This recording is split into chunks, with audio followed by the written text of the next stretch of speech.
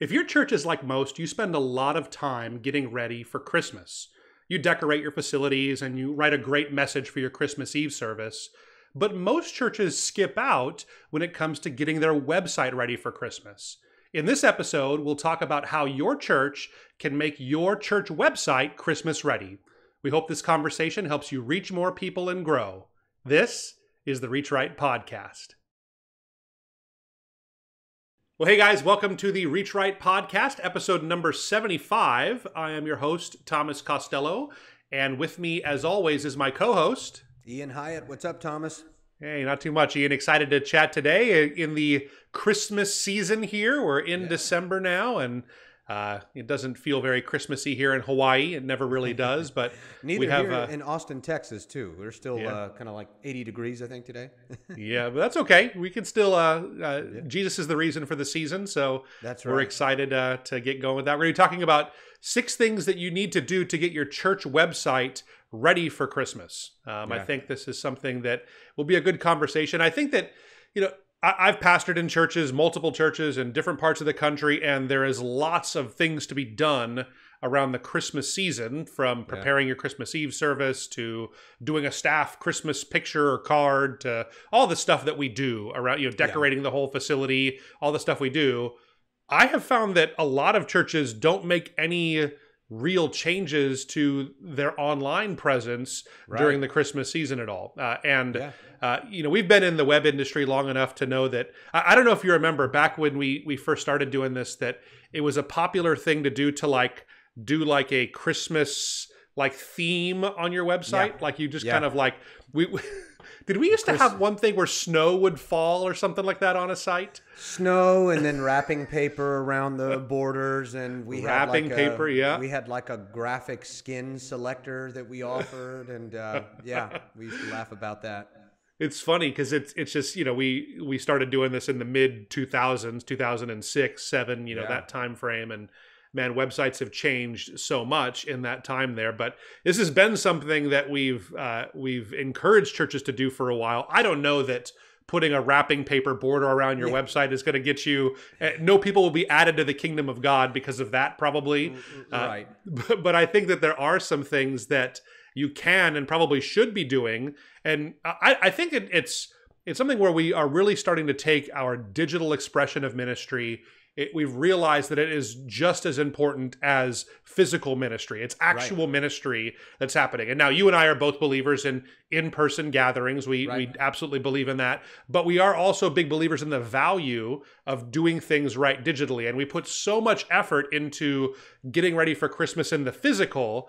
Yeah. Let's talk a little bit today about what we can do to get things ready in the digital world to kind of get ready for the holiday season here. Yeah, which helps you actually convert people to the physical service. Yeah. So, yeah, absolutely. Yep, no, that's exactly right. So, good. So we have 6 of them, right? I don't know. Do you want to go ahead? I'm sorry. Do you want to kick us off?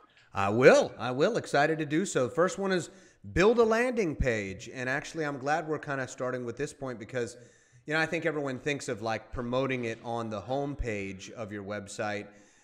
Which you should. You most certainly should. There's usually some sort of an events thing. You don't want to, and joking about what we were just talking about with putting wrapping paper around the border and all of that. You don't want to change your brand and your strategy totally on your home page. But, obviously a landing page is a good thing though, because this would be a page you even have its own URL, like your church's website /Christmas Eve, and it will have specific content that is going to not only inform people of when the service is, but that's going to be invitational. And there's just a lot you can do with landing pages, and traffic goes to landing pages. That's the way things happen with Google now. And so it's not just about a home page and a few other basic pages. Landing pages are a key thing. So you want to build one for your Christmas Eve service for sure. Yeah, and this might be a new term to some of our audience here. I know we talk about it from time to time on our podcast, but it is important, I think, to be thinking about your web presence in terms of landing pages, which is a landing page is just basically a starting off page for people when they get onto your website. So what is that place that they go to, or a place that they can find on the website. And so it really has become a strategy. I think that before, people would try to drive all traffic to their homepage. So you would link on, if there was social media at the time, you'd link to your homepage. You would send your homepage in an email. And now we've kind of become more sophisticated, where we realize that search engines, social media posts, those are all probably, it's better if we try to push that traffic to a specific page that deals with the information that people are looking for, right? Instead of, if I want to introduce my Christmas Eve service to somebody, I'm better off sending them directly to mychurch.com/Christmas than I am sending them to the homepage, having a big banner that says, hey, join us this Christmas, click here to learn more information, and then having them go there. So just from an outreach perspective, you'll get more traffic and you'll introduce what's happening during the Christmas season at your church. You'll do a better job giving that information if you build it into a landing page there. So I think you're exactly right as far as content, though. I think that's right, to get the right domain name for it. You definitely want to highlight your Christmas Eve service, some of those kinds of things. But there's some other stuff that you can make sure to include in there. We'll talk some more about those in the rest of this conversation here. But let me go ahead and hit the next one. It is, in order to get your website ready for Christmas, make sure you're using the right keywords, especially on this landing page, right? So here's one of the mistakes I see people make is maybe they figured out that their Christmas Eve service, they're going to preach a message called Mary, Did You Know? Let's say that's what they decide their Christmas Eve message will be about. And there's some debate on whether she knew or not. I contend that some people do contend that she did know because the angel came and told her. But I think if you really listen to the words of the song, I don't think she knew the extent of what Jesus would do. So that's I'm in the camp of Mary did not know. That's what. How about you? I'm with you, but that'd be a whole nother. We can do a whole nother podcast on that. That'll be our next episode of Did Mary Know? That's right. So anyway, that may be your theme, right? Or maybe that's your sermon title for your Christmas Eve service. There are not a lot of people out there searching for the term Mary, Did You Know? And if they are searching for that, they're almost certainly not looking to find your Christmas landing page at your church. They're looking for lyrics to the song. For that song, They're looking to see who wrote it and who sang it and when it was written on Wikipedia and all those kinds of things. And so it's important that you really think through some of those keywords. So some of the ones to make sure you hit are Christmas Eve service, Christmas service, church Christmas schedule, some of those kinds of things. Those are things that people are going to be searching for in this Christmas season, and you want to make sure that those keywords are in your site there. Yeah, absolutely. That's what's going to make your event found, and that's something that I think a lot of churches miss. They just think of the basic contact information or service time information and just titling it and inviting someone, but that's huge. So I'm glad you covered that. I'll get the next one. Next one is put the service online. I would think that this should be a no-brainer by now, but it's still something that we see often missed on church websites. But even before the pandemic, that was important to do. Even if someone came and watched it, grandma maybe didn't get to come, and you thought grandma would really be blessed by the message. So you'd want to be able to have her go online or share it online with her. But I think now, looking at where we're at because of the pandemic, there's still people that are not comfortable coming, and there's still people that, and even if they were comfortable coming, they're just more comfortable watching it online from home, maybe on Christmas Eve. So I think that that should be something that every church wants to make sure they do a good job of on their site. Yeah, I think, we said this already, but you and I are definitely in the camp that if I had a choice between someone watching online and someone being there in the middle of the congregation during Christmas Eve, I would definitely take the latter. I would want people to be there with us. But the reality is that that's not really the option that we're giving people, right? It's not saying they're basically deciding, are they going to come or not if you don't put your services online. And so there's a few different camps of people that I think we have to be aware of. So there's the COVID people that are not ready to come back to a service there. And you can say what you will about them. I know some of our audience, they probably think those are really smart people. Some people in our audience think those people are fools. That's not our position to, I recommend you don't get into those waters at your church there. That's not what we're about either. But I think the reality is there are people that want to connect with a church or connect with a service or hear the gospel of Jesus, and they are willing to watch online, but they're not willing to walk into your doors and sit down at a service there right now. So they're an important target to reach in that. I think that there's so many people that are traveling. I don't know if you guys are headed down to see family around Christmas or anything, or maybe families coming to you. I know in Hawaii we don't do as much traveling, but we have my wife's folks. They come and spend a week with us here, so they're not around at their church for Christmas. And so there's people that are always traveling. It's a great chance to keep them connected with the life of the church and those things there. So I think those are the two primary categories of people that, and then I guess there's also that other people that, they have this connection to your church, but they have so many family traditions that happen.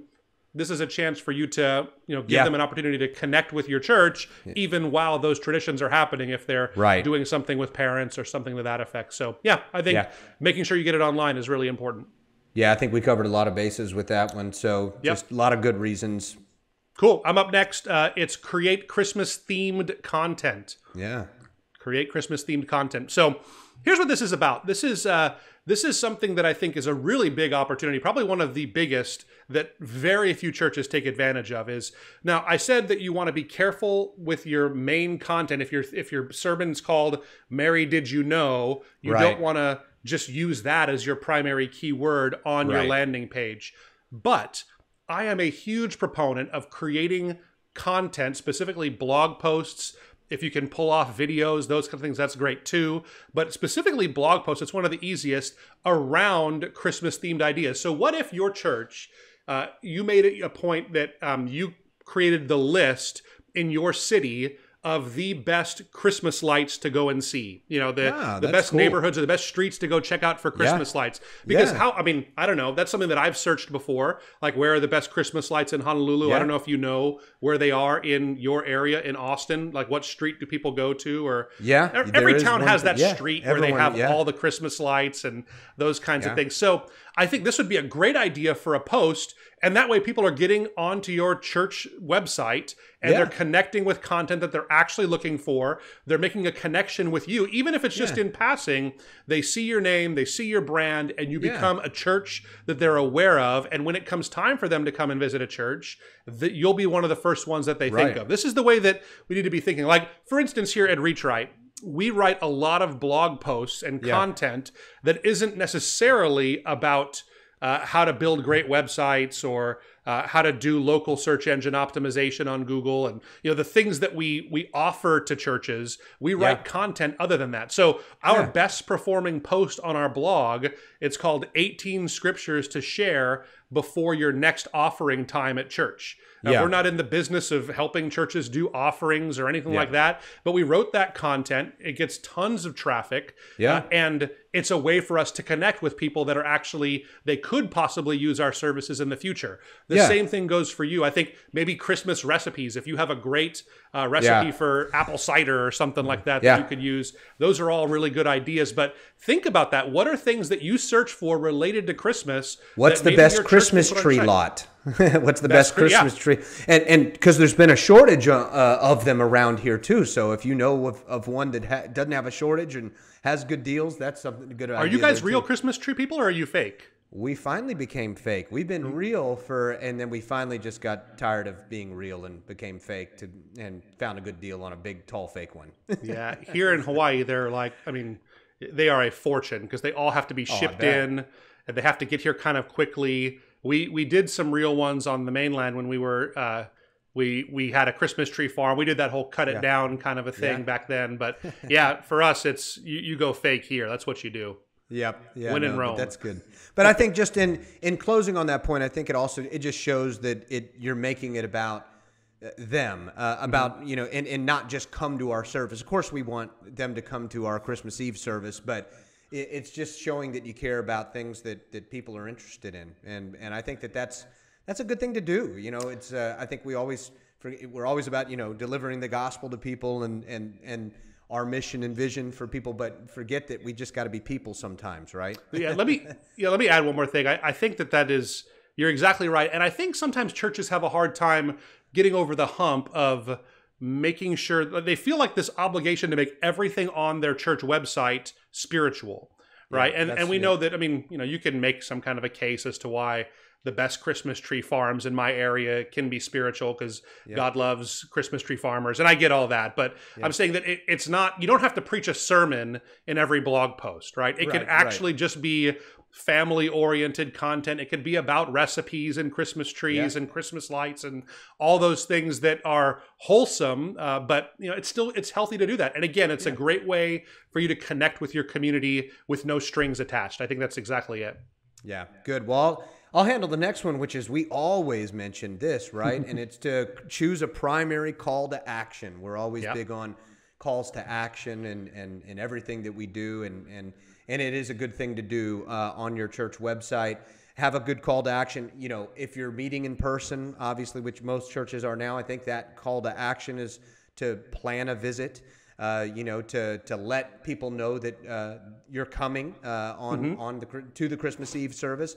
Maybe it is to watch live if that's what you prefer, and if that's where you're trying to drive traffic, or if you're not meeting in person yet. But have one primary one. Don't give too many. I think that's the key thing. Is they're already there. People are already impatient on your site, and so make it simple. What is that next step for them for Christmas? I think you're exactly right. I think, we are always big proponents of getting a call to action, but also having them give information to respond to it. So if you can do that at your church in good conscience and it makes sense, it's hard to just, people won't give you their information if you don't ask for it. So and you have to have a reason that they're giving it to you. So you can't just say, hey, fill out your name here and we'll, just fill out your name and let's see what happens. It has to be a reason. So usually with Christmas Eve, it's kind of, especially in this COVID season, it's a great time to say, hey, we'll reserve space for you and your family at, I don't know, a lot of churches do multiple services and they can run out of space at whatever that most popular time is. And then the late one or the early one doesn't get as much traffic at it. So you can reserve space. That makes people give their information. But again, this is so valuable for you to pull forward some of that follow-up process and say, hey, if you're a smaller church and you can pull this off, hey, I'm so looking forward to seeing you at the Christmas Eve service. I'd love to meet you and shake your hand. I'll be the guy with the reindeer sweatshirt on or something like that, whatever. You can start to have those conversations ahead of time. And again, make your visitors much stickier that way. So that's good. Yeah. Call to action, call to action, call to action. Every single page on your website needs to have one. This one's no different, but it's really important, I think, at Christmas time here. Absolutely. Absolutely. Cool. I'll wrap it up here with this one, and this is obvious, but you need to start making changes now. This is if you're listening to this or watching this, and it is the second week of December, so you're watching it right around the time that it came out. It's probably time today to start making some of these changes here. Think about these things. Ideally, you want to roll them out right after Thanksgiving. Right. Again, that's the rule at my house for when we are allowed to put Christmas decorations up. I don't know when you guys do it. Oh, yeah. No, we do. We're the same way. But my gosh, people even in October around here, we're getting ready for Christmas. So that's a sin, man. You can't do that. October is wrong. Yes, decorating well before Thanksgiving. So.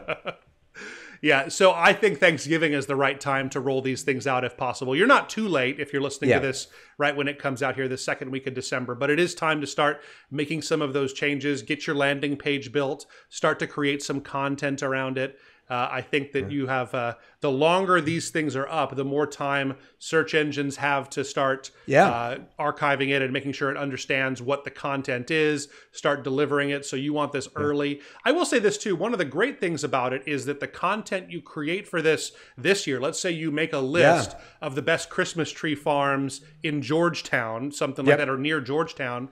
Well, the Christmas tree farms will probably be about the same best farms next year as they are this year. So your content is still going to have value. You can re-promote it and put that out there. And I think each year you'll start to get more and more traffic on these kinds of posts. But the idea is to start early and make sure you're ready to go.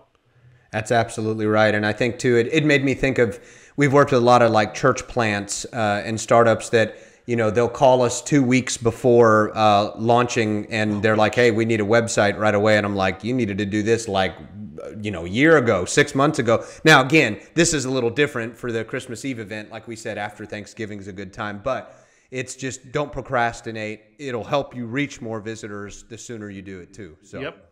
So today's the day. Hop on it, guys. It's a good chance to do that. So, well, we want to thank you guys so much for being part of our Reach Right family. If this podcast, this episode, or any of them are helpful to you, it means a lot to us if you rate and review, subscribe, hit that like button.